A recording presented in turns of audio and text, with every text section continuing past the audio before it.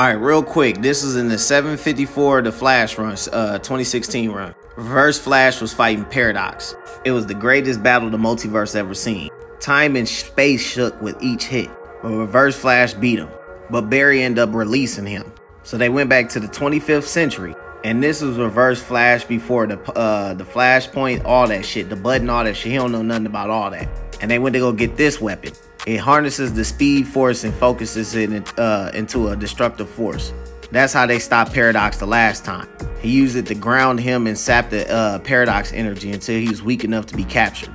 Because this motherfucker is going around the multiverse and killing all the fucking Flashes. And he's able to do that because he's connected to the multiverse.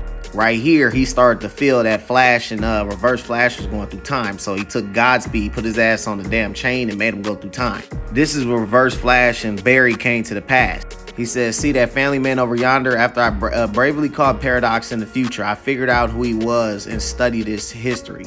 He says that man is Parradox before he was tied to the Flash legacy and got his powers. Barry was like, Eobard, why are we here? He's like, I don't even know why you asking that question. We're here to kill him. But you already know what the fuck happened next. Barry stopped him. Well, he tried, but that was before Parradox came and made him kill himself before he had powers. I'm gonna end it right there. I want you to go read the rest.